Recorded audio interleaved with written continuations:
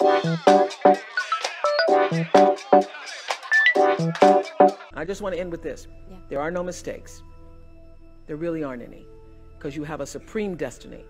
When you're in your little mind, in your little personality mind, where you're not centered, where you really don't know who you are, that you come from something greater and bigger, and that we really all are the same.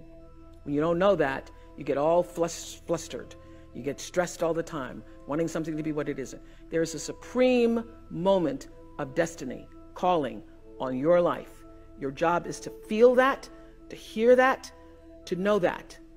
And sometimes when you're not listening, you get taken off track. You get in the wrong marriage, the wrong relationship, you take the wrong job. Yeah, but it's all leading to the same path. There are no wrong paths. There are none. There's no such thing as failure, really, because failure is just that thing trying to move you in another direction. So you get as much from your losses as you do from your victories, because the losses are there to wake you up. The losses are to say, fool, that is why you go to school. So that CBS can call you. So when you understand that, you don't allow yourself to be completely thrown by a grade or by a circumstance, because your life is bigger than any one experience. And if I always ask people on Super Soul Sunday to tell me, what would you say to your younger self? Every person says in one form or another, I would have said, relax, relax. It's going to be okay.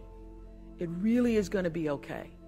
Because even if you're on a detour right now, and that's how you know when you're not at ease with yourself, when you're feeling like, oh, yeah, shouldn't be that is the cue that you need to be moving in another direction. Don't let yourself get all thrown off, continue to be thrown off course. When you're feeling off course, that's the key. How do I turn around? So when everybody was talking about, when I started this network, if I had only known, good Lord, how difficult it would be.